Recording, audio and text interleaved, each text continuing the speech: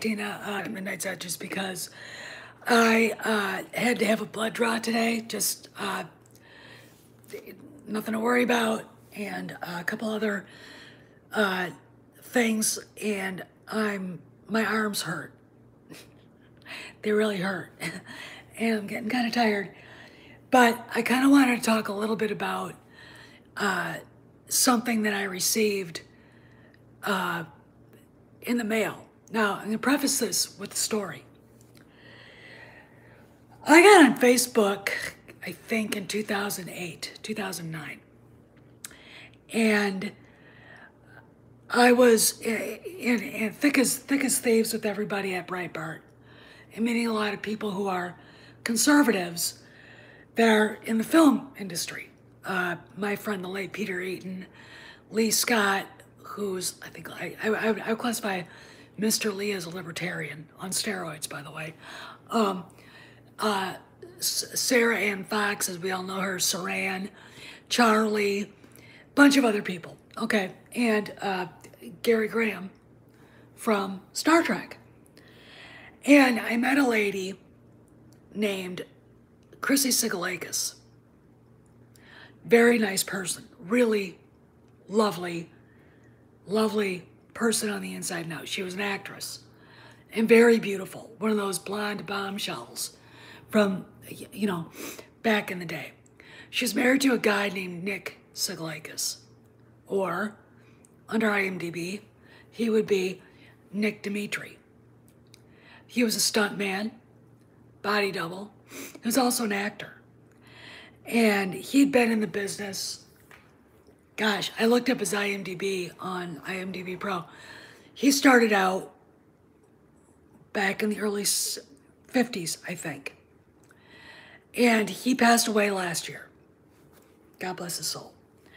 Really nice guy. I talked to him a little bit, but mostly my friendship was with Chrissy, who's, every time I post a picture, she's like, oh, it's so beautiful. And she loves sending me these pictures of Harrison Ford.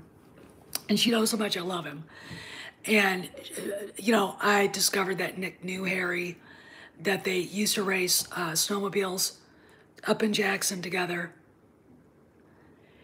And it's very interesting, I would have loved to have talked to him. Because Nick got around, okay? Mr. Nick was in a lot of big movies and knew a lot of people. In fact, if you look at the picture on the thumbnail, that's Harrison Ford and George Lucas filming The Mystery of the Blues, that my favorite Young Indiana Jones episode. And the cool thing about it is that Nick was in it. He was a body double of Gray Cloud, who was the Native American medicine man or chief that Indy was trying to help. Okay, there's an actor that played him, but then Nick did the stunt and the body double work. But here you go. This is the package Chrissy sent. So I'm gonna go right for the first picture. Now, if you know me, you know how much I love Dean Martin. And Nick was in Murderer's Row with Dean Martin. This made me cry. Okay, let me go again. So I got these, and I'll probably have this blown up and framed. So then, these aren't pictures of Harrison with Nick or whatever, but she sent these with. So this is, I guess, from Young Indiana Jones, probably filming in Chicago or wherever. There's George. I tried to find Nick on this, and I can't, but this is definitely from the time they were filming The Fugitive, because Harrison, and he filmed it, Mystery of the Blues, right before he started filming The Fugitive That's in Chicago, but if you see what he's wearing the outfit he stole from the old guy in the hospital. But he doubled Gray Cloud. And now sometimes he's not gonna get credited for it on IMDb, which is sad. But here's another one of my favorites. My favorite year, 1982. There's Nick, and look who's behind him. One of the goats, Peter O'Toole. And here's Peter O'Toole with him there again. I love this. I almost start crying. Now, for you Trekkies, for the Trekkies out there, I've never actually ever watched Star Trek and The Next Generation, but Nick is one of the Romulans with the weapon on Data. Okay, and there's Mr. Spock, I believe. Here's Nick again. And there he is again. Okay. And this is from City Heat. Okay, now, if you're not familiar with City Heat was a movie that, I gotta put this here, that Clint Eastwood and Burt Reynolds made. And I love that movie. Okay, I really love that movie. And it was your typical shoot 'em up. 1984 it was made. So here he is. He's standing behind him with the gun. Nick and Rip Torn. And that, I believe, is Burt Reynolds. So he was in City Heat. Here's a close-up.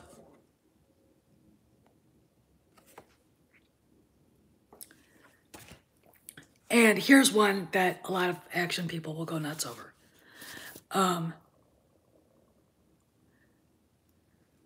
Last Action Hero, he actually did 2 with Schwarzenegger.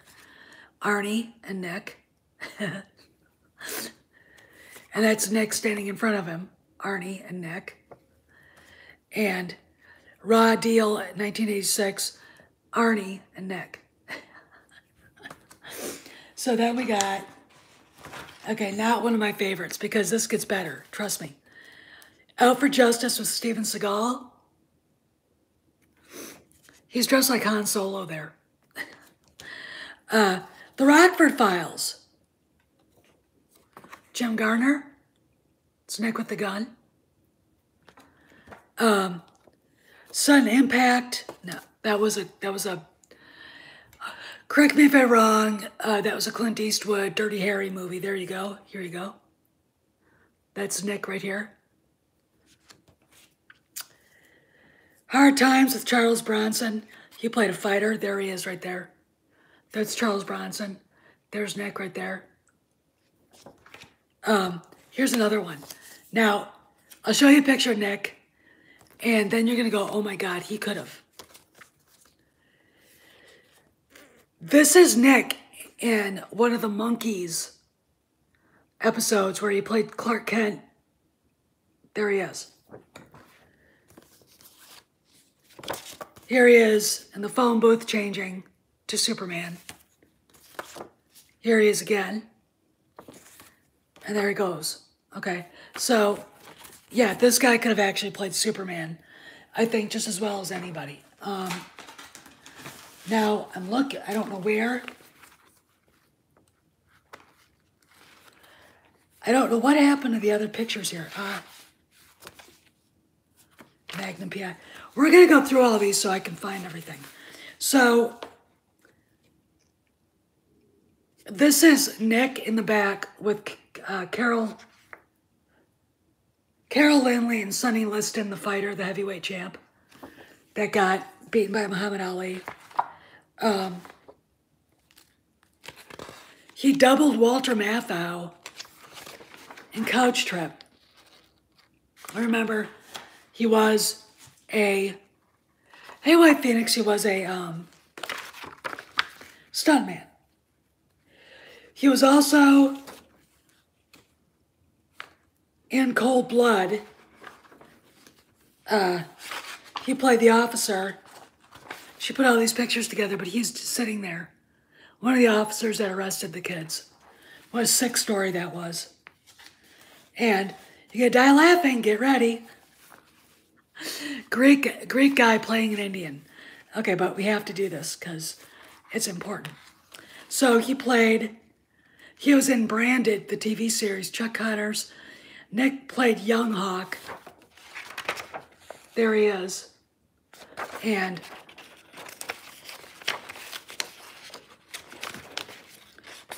okay, I gotta get this off there. I don't like doing this.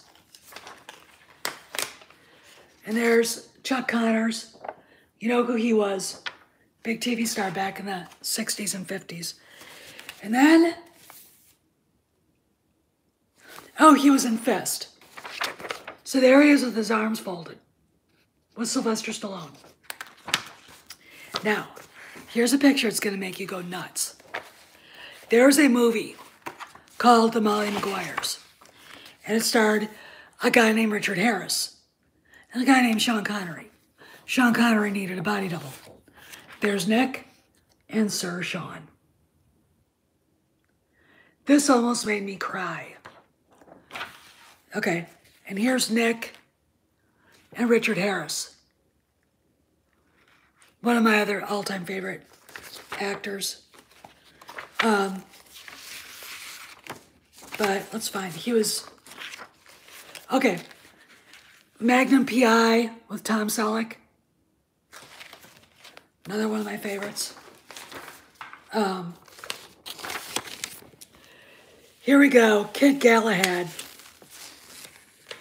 with Elvis Presley, the King. You believe that shit? It's almost like, you know, you go through these and it's like, this is, look, you don't have to be a big movie star to make it in Hollywood. There you go there. You don't. And there's Elvis and Nick.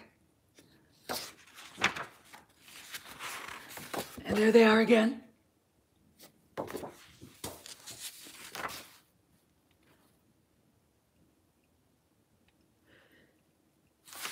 And Nick wrote that. He was in a movie with me.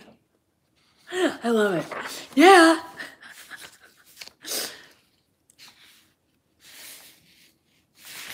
Rat Patrol, which was a TV show.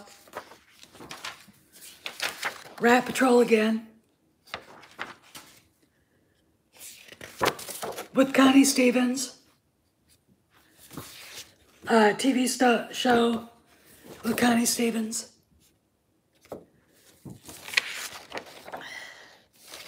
I think this was Hard Times. He played a fighter. I think he's hitting Charles Bronson. I think this is from the same movie. They're all together. Going after Charles Bronson in a fight.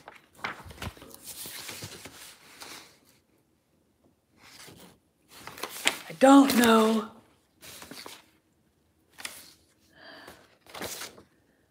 what all this is from, but that's him. He's a handsome guy.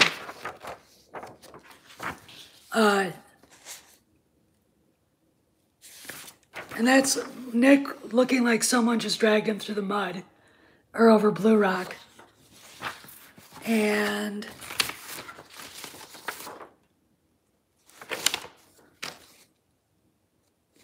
then this, he was in a movie called, a TV movie called The Norliss Tapes. And he played Angie Dickinson's husband. It's kind of scary looking. So I want to share that with you because, first off, I didn't expect anything like this.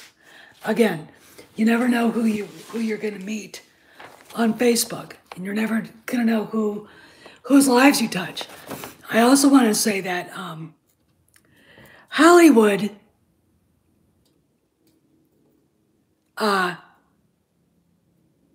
isn't all bad.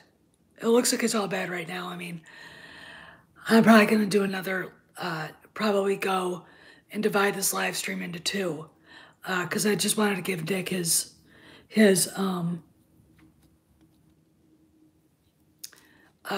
due all by himself, because he deserves it.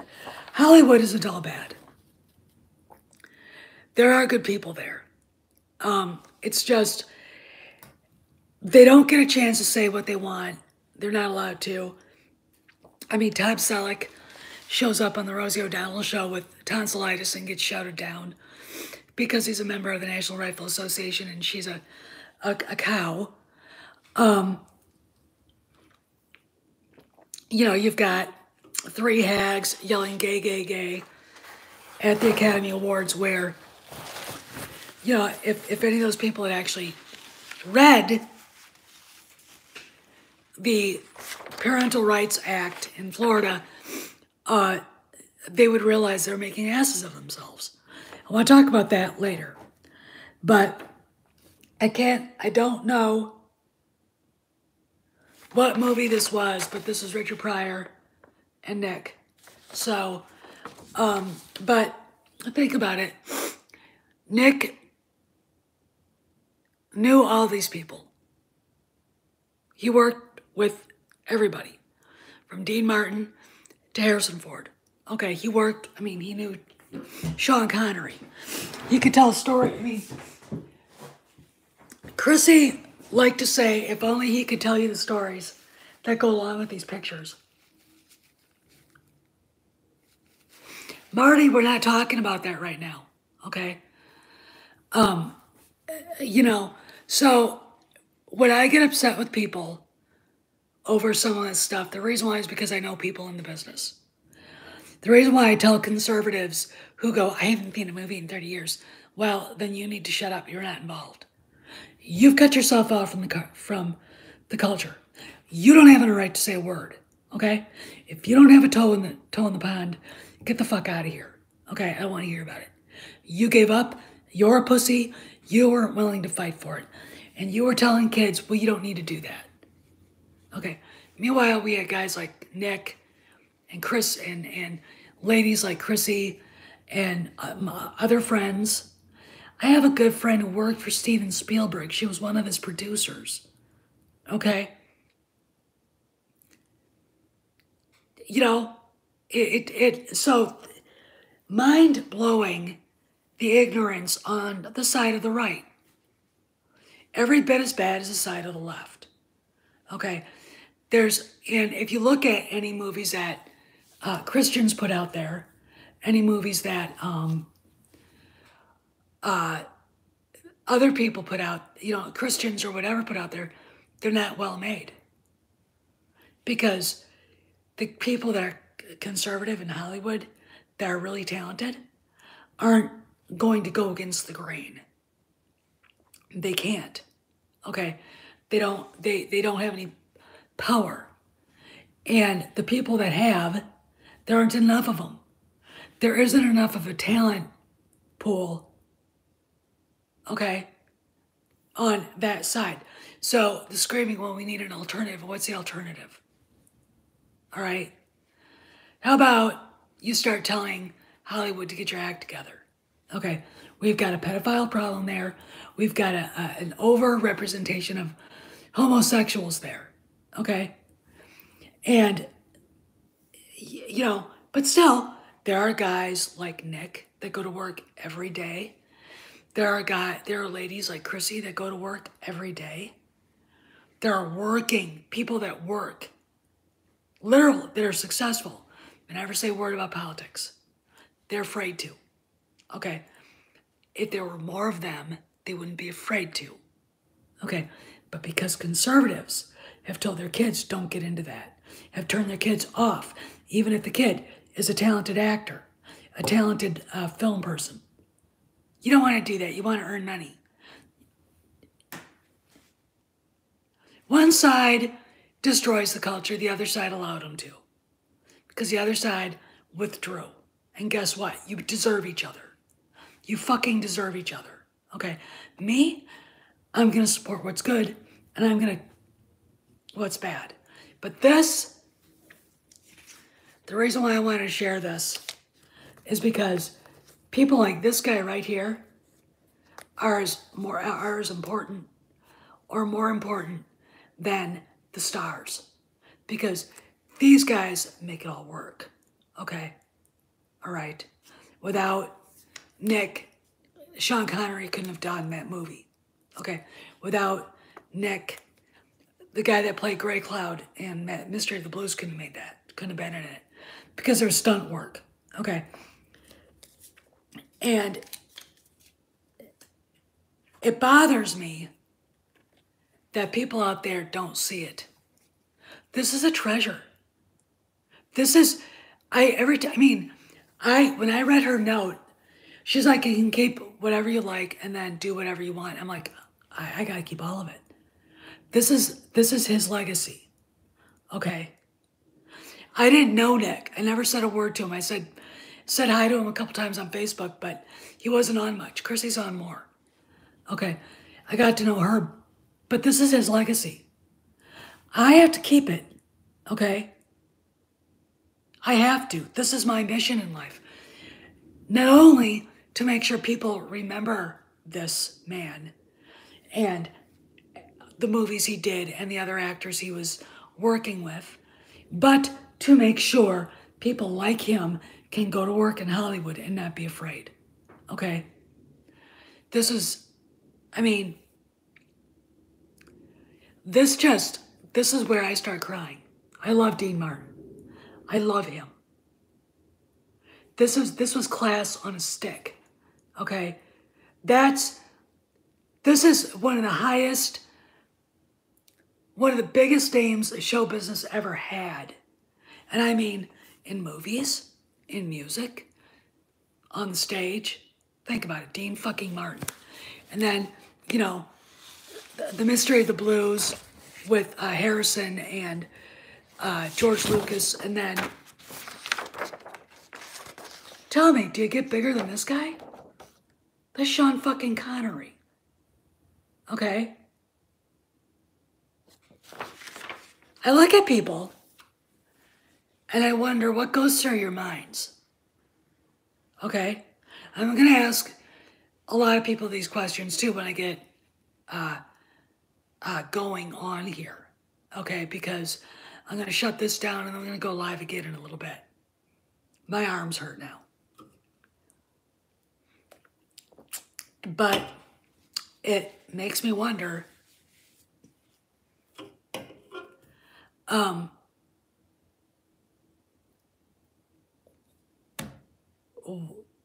what do people value anymore?